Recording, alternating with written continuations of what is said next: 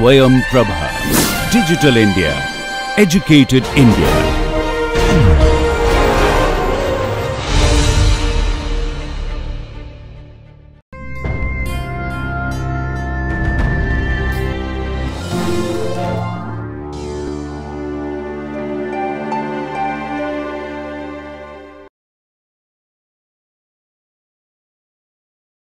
Welcome to the course entitled Symmetry, Stereochemistry and Applications. In the last few lectures, we have discussed about the substitution reactions and stereochemical aspects of SN1 and SN2 reactions. So today we will start the next part of this course where we will try to understand the stereochemistry of elimination reactions. So let us consider a few reactions which we have already seen in our previous few classes. Suppose we are trying to do a reaction where this alkyl halide is treated with OH minus and following a substitution pathway, we can write the product could be this. Similarly, if we take a cyclohexane derivative like this,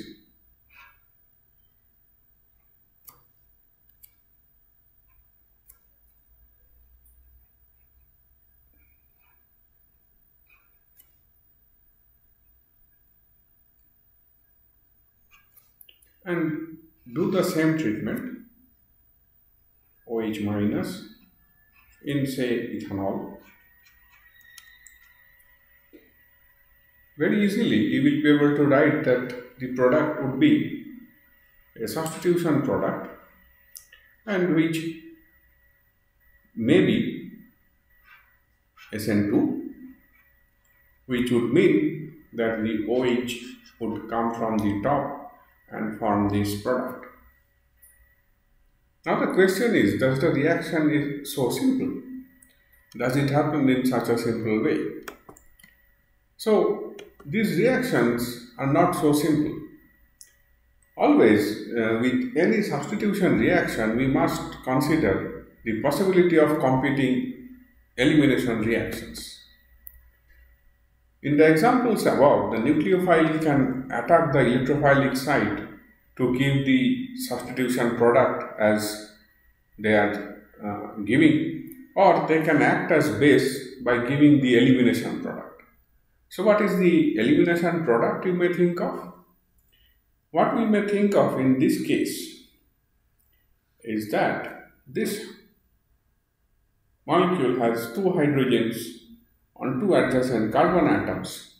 So this OH minus can abstract the proton and Br minus can get removed and we may form an alkene like this, or the OH minus can attack the other proton, a double bond may form there and we may end up getting a product like that. Similarly, in this case, if the OH minus attacks this proton and this double bond forms and the bromine is eliminated, you will get a product which would be this one.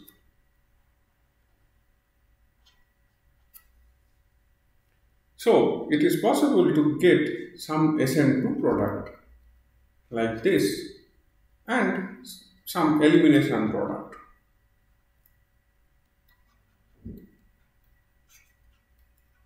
In these type of reactions.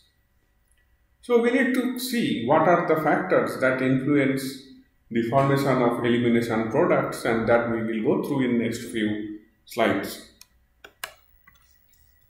So whenever the substitution reactions are possible, we must consider whether or not elimination reactions may occur under the same conditions. So in elimination reaction, always a neutral molecule is eliminated. If you remember in the previous example that we talked about, it is HBr elimination from the substrate and it forms a double bond or a pi bond. the pi bond is formed between the two carbon atoms, which has lost two elements like hydrogen and bromine. So here in this particular example, what I am trying to show here, you have OH and H. When we heat this compound in concentrated sulfuric acid, we generate this alkene by elimination of water. So this H and that OH gets eliminated and a double bond is formed in between. Similarly, if we have a substrate like this, it is possible to abstract this proton by this base potassium hydroxide in presence of ethanol under heating condition and give rise to an alkene with the elimination of H and Br from the substrate. Similarly, this cyclic compound also can give a cyclic alkene in an elimination reaction pathway. So as there are two major classes of substitution reactions, there are two major classes of elimination reactions as well. So the reaction which we call as E1, that means elimination reaction unimolecular, where in E1 elimination reaction only one molecule is involved in the rate determining step, that is the substrate. E2 reactions, where the elimination reaction occurs where two molecules are involved in the rate determining step. So we will see these one by one. As with substitution reaction, the mechanistic pathway followed in an elimination reaction depends on a few things. The nature of the leaving group, which is important for both E1 and E2. That means the nature of the alkyl halide is important here. The stability of the carbocation for E1 mechanism, where a carbocation is formed, and the strength of the base for both E1 and E2. This is analogous to the strength of the nucleophile for substitution reaction. So let us first try to understand the E1 mechanism stepwise. The substrate that favor E1 reactions are the same as that of SN1 reactions. So which are the substrates that preferred SN1 reaction? The substrates which are connected to a good leaving group, to a tetrahedral carbon atom, and the substrates which are sterically hindered are favored for SN1 reaction. So a substrate that can form relatively stable carbocation favors SN1 reaction. Similarly, in E1 mechanism, a carbocation is formed, and hence the stability of that carbocation determines the suitability or feasibility of E1 mechanism for that particular substrate. The difference between E1 and S1 reaction is in the type of species which reacts with the substrate. E1 reactions are favored with bases that are poor nucleophiles. Good nucleophiles will favor the substitution reaction or SN1 reaction. Remember, substitutions and elimination reactions are always competing. So, whenever there is a possibility of elimination and substitution reaction happening together, there will be a certain percentage of elimination product along with a certain percentage of substitution product present in your reaction mixture. So let us see the elimination reaction mechanism using a standard example. Here what we have is tertiary butyl alcohol. You see this molecule is sterically hindered. The backside is bulky. Therefore, SN2 reaction would not go through in this particular molecule. Similarly, here this group OH is not a good leaving group. So what we do is, when we are treating this with sulfuric acid, it protonates the OH group and makes it a positively charged OH2 plus group. And now that OH2 plus group is a good leaving group. So immediately, as a slow reaction process, water is eliminated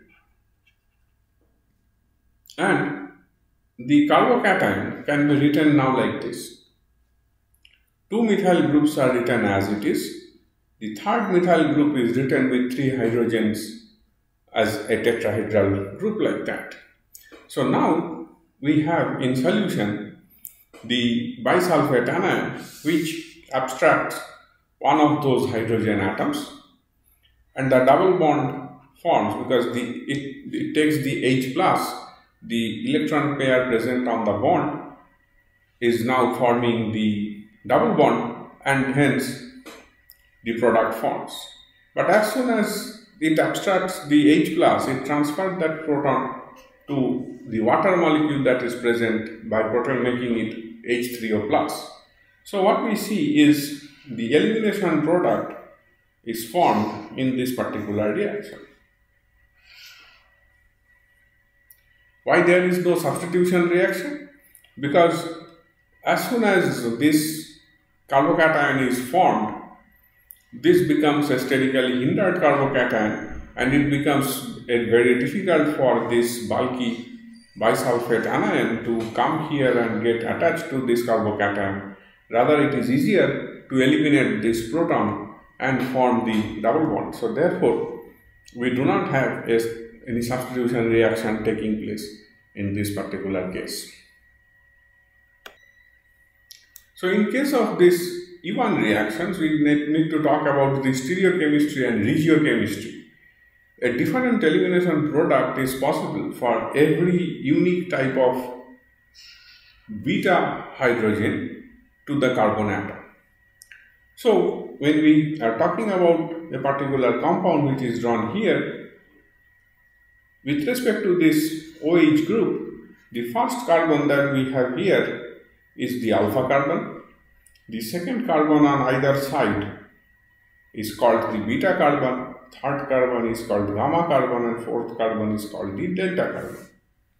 So when the elimination reaction occurs, the elimination reaction can occur from this hydrogen or from that hydrogen. So once this hydrogen is abstracted, the double bond is formed here. When the terminal hydrogen is abstracted, the double bond is formed at the terminus, and both of them are generated from this particular carbocation, which is generated at the alpha carbon on which you have the OH group. So when we have the possibility of two products, it must be a case where one of them is more stable compared to the other, and one of them will form faster and the other will form slower.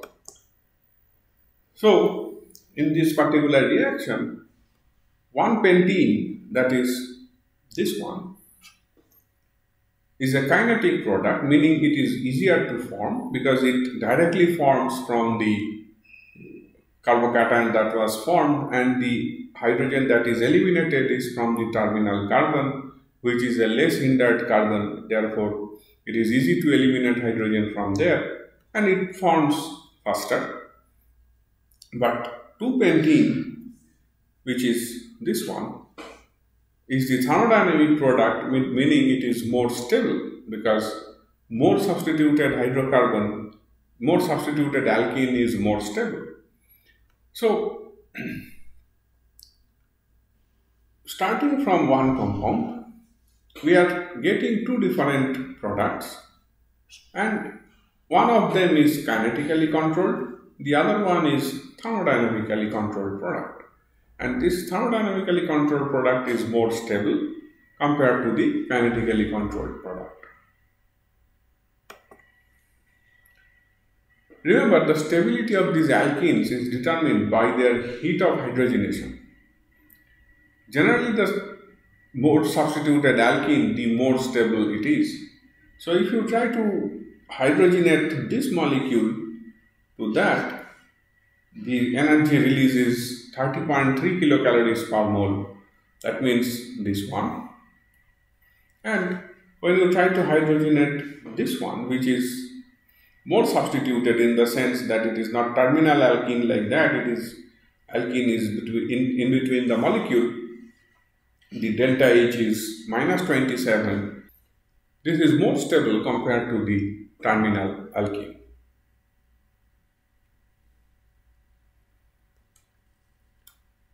As we have already seen that alkyl halides also undergo reaction, the E1 reaction, because the bases used in these reactions are water, ethanol are also nucleophilic, so the SN1 reaction will also compete in those cases. So when we have a tertiary butyl bromide like this, in presence of water ethanol, the reaction is slow, but it generates a carbocation. This is the first step of the reaction where the Br minus ion is released, and then this carbocation can undergo two types of reactions. One reaction is the elimination reaction, where this proton is abstracted by water and the rate constant is identified by K elimination. You get the elimination product here, which is an alkene. But if the water molecule comes and attacks the carbocation site, it forms this positively charged species, and upon elimination of one of those hydrogens, it forms an alcohol, which is nothing but an SN1 product. So in this particular case, when we use ethanolic water medium, we may expect to get both the products, the alkene and the alcohol, when treated with a tertiary alkyl bromide.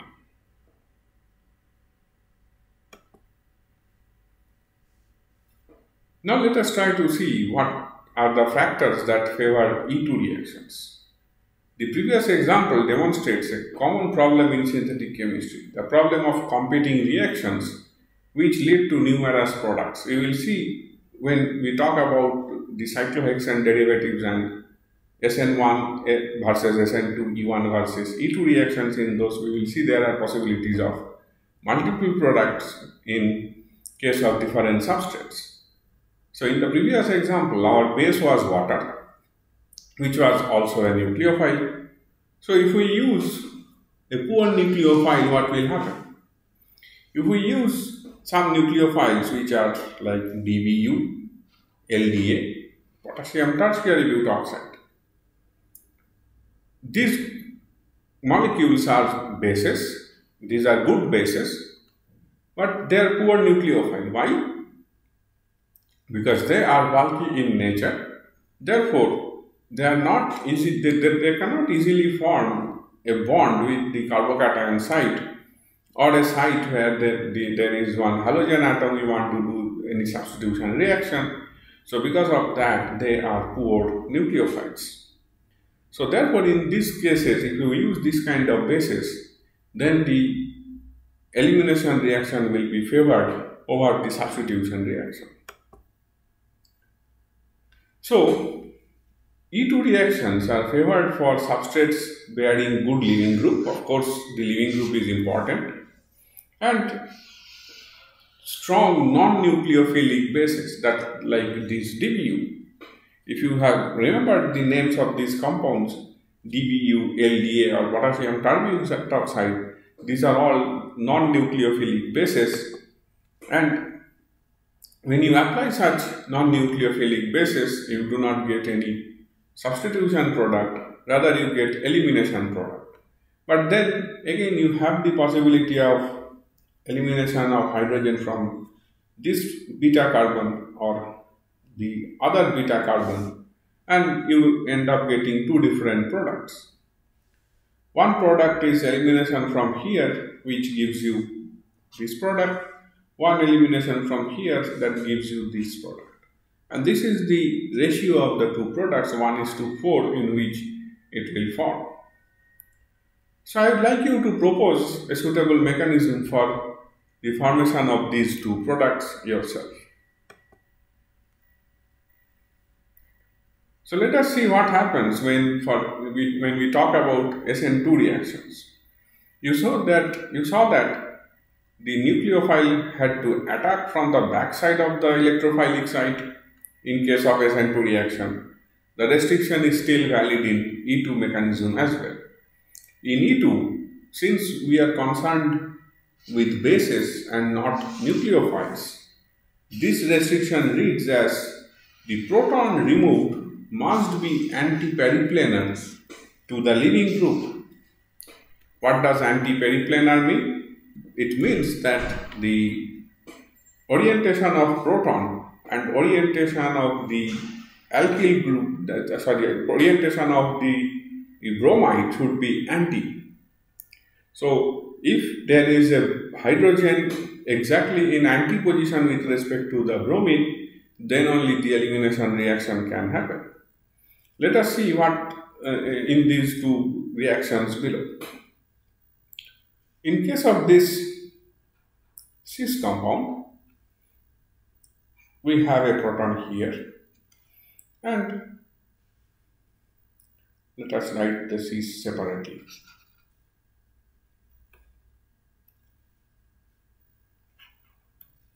We have a proton here. So as we know that these protons which are on the beta carbon are anti to that bromine. So by elimination reaction using KOH and possibly heat, if you can abstract this proton, this double bond is formed to give you this product, or this double bond is formed to give you the second product.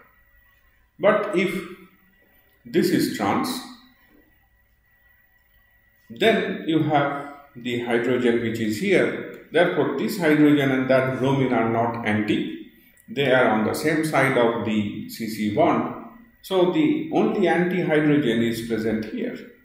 So this anti-hydrogen is eliminated to give you a single product.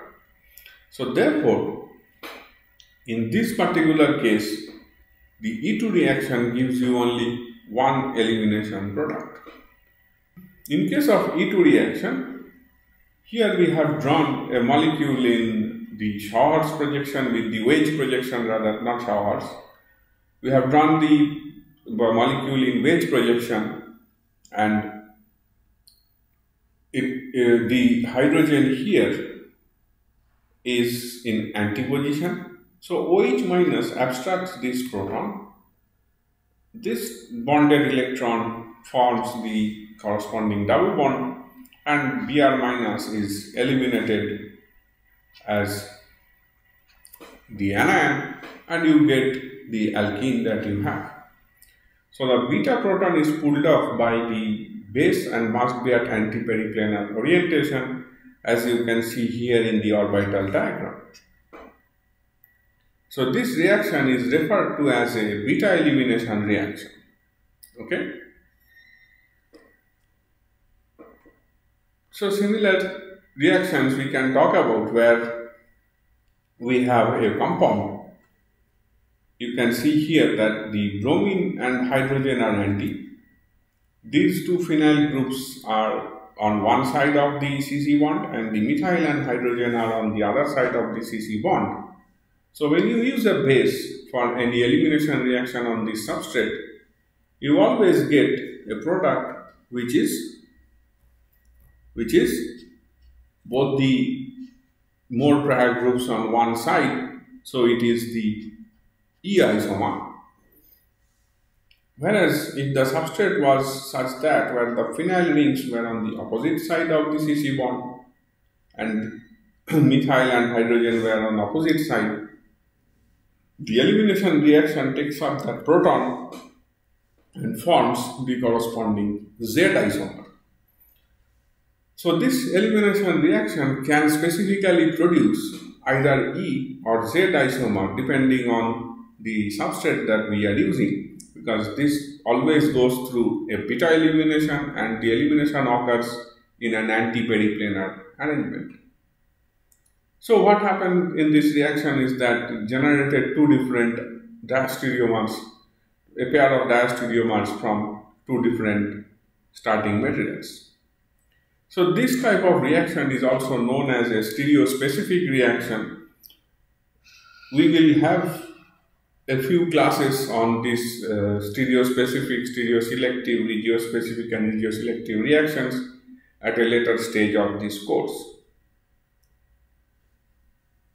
Now I am going to ask you a question. This stereospecific elimination reaction only occur for E2 and not for E1 mechanism. Can you explain that? It is your responsibility to think about it, go to the textbook and find out the answer to this question. Why in E1 reaction you do not see any stereospecificity?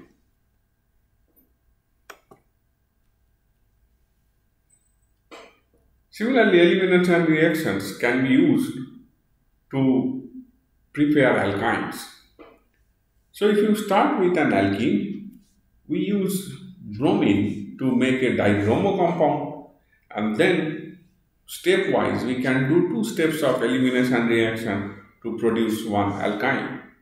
So here in the same way one can generate benzene as well. So when we are having E2 reactions, always there will be a competition with SN2 reaction. Because many good nucleophiles are also good bases, SN2 often competes with E2 for those substrates that are good for SN2 reactions as well. So therefore, if you react this ethyl bromide with this base, you would get the substitution product 99%, because this is nothing but 1 degree. But when you go for a 2 degree alkyl bromide, use the same base, it is possible to have this substitution product with the elimination product as well. And if you go for a 3 degree alkyl halide, you only get the elimination product and not the substitution product. Therefore, depending on the nature of the substrate, the same base can generate or can produce different products depending on what kind of substrate it is, whether it is 1 degree, 2 degree or 3 degree alkyl halide. To promote E2 over SN2, we need to use a strong base or a non-nucleophilic base. So if you have a compound which is 1 degree alkyl halide, if you use the sodium ethoxide as a base, you would get majority of the product as a substitution product and a very little amount of the elimination product.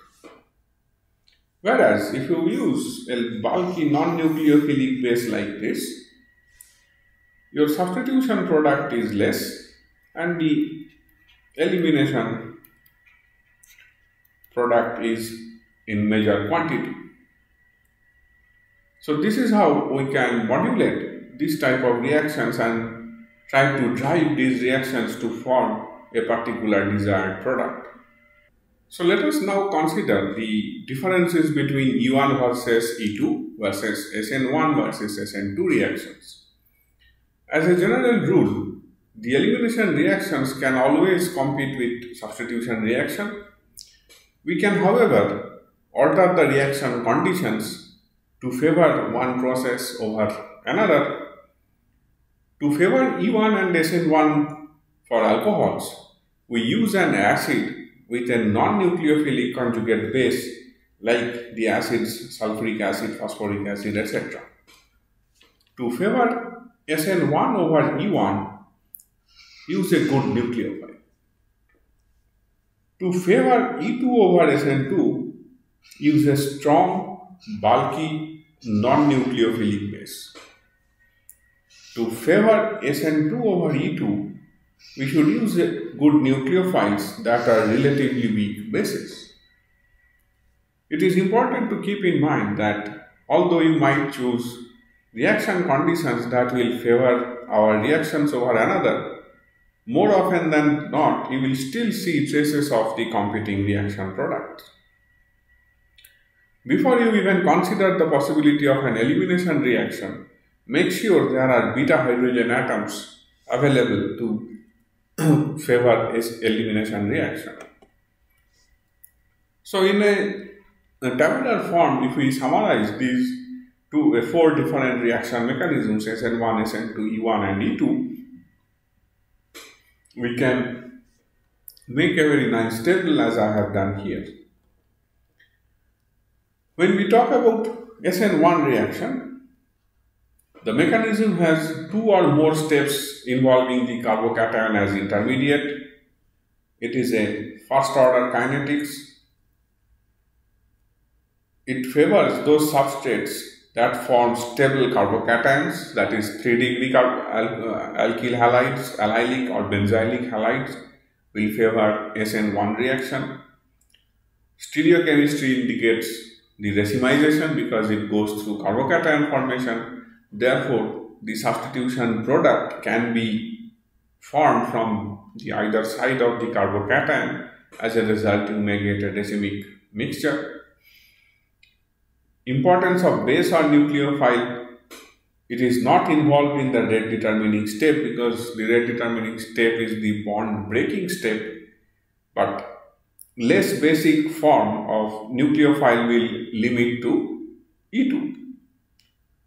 Importance of leaving group. It is very much important because it is involved in the rate determining step, so it is very important. SN1 always competes with E1 and E2 reaction.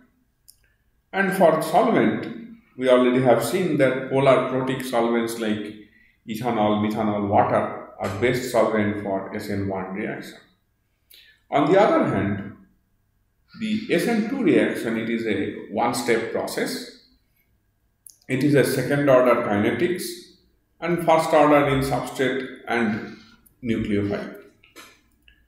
Those substrates that are uncluttered at the reaction site, that is 1 or 2, they are good nucleophiles. It always gives you the inversion of stereochemistry, that is a stereospecific reaction, and you always get a stereo inversion of chiral center during the SN2 reaction. The reactivity of nucleophile is important since it is involved in the rate determining step, because the nucleophile attacks the carbon and the removal of halide happens simultaneously. Leaving group is also important because it is involved in the rate determining step. It competes with E2 when basic nucleophiles are employed. SN2 reaction is favored in polar aprotic solvents, for example, acetonitrile, acetone, dichloromethane, and so on. When we go to E1 reaction, two or more steps involving carbocation as intermediate. It is again first order with respect to substrate. Those substrates that form stable carbocations, that is 3-degree, allylic or benzylic, those kind of alkyl halides favor E1 reaction.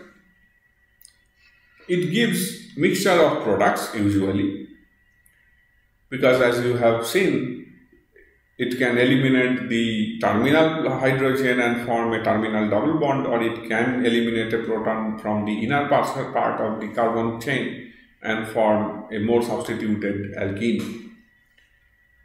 If a good non-basic nucleophile is present, then halides, bisulfate, etc., then SN1 is the reaction with which it competes.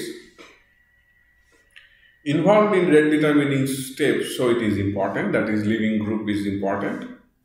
It competes with SN1 and it happens in polar protic solvent. So if you note that the solvent choice is similar for SN1 and E1, and that is why they always compete. In case of E2 reaction, the first step is a bimolecular process just like SN2. It is a second order reaction and first order with respect to both substrate and the base. It requires strong base, And any substrate with a beta proton is very important for this elimination reaction. This reaction is stereospecific, involving the anti-periplanar relationship of the beta proton and the leaving group. So this stereochemistry is absolutely important in E2 elimination reaction. Once again, the leaving group is very important because it is involved in the rate determining step. Since these conditions are very similar to SN2 reaction, E2 always competes with SN2. But the choice of solvent varies for various E2 reactions depending on what the substrate that you are using.